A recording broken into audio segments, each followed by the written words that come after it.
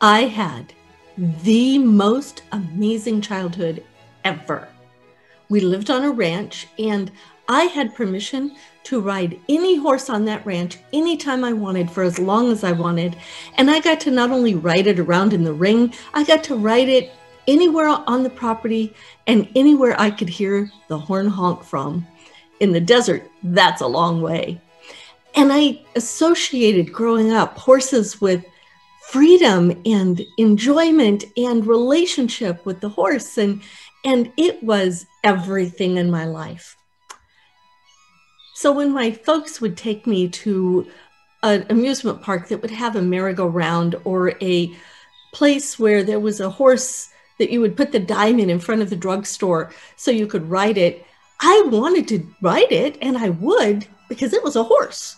But I always dreamed of it being able to leave that space where it was tied down and take on life and be abundantly, amazingly fun. And I would dream of it, and then I saw it on Mary Poppins once.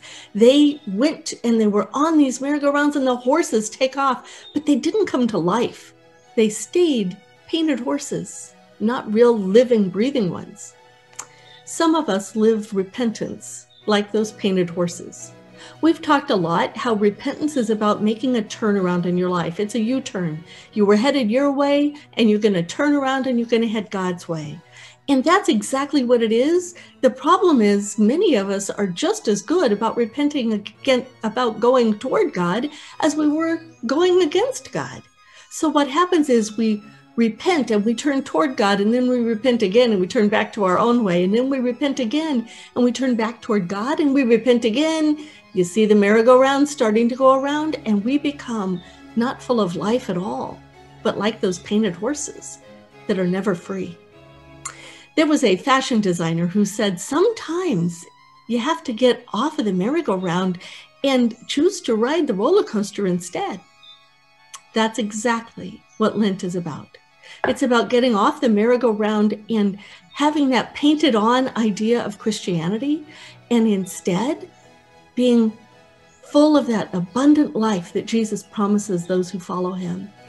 Being filled with the Holy Spirit and not ever wanting to turn back from that.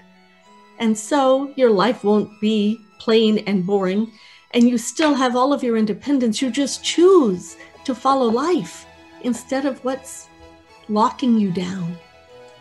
When you do that, your life is going to have ups and downs like a roller coaster, but you will be free to live out everything God called and gifted and created you to be, and you'll no longer be just a painted version of yourself. That's my encouragement to you this week.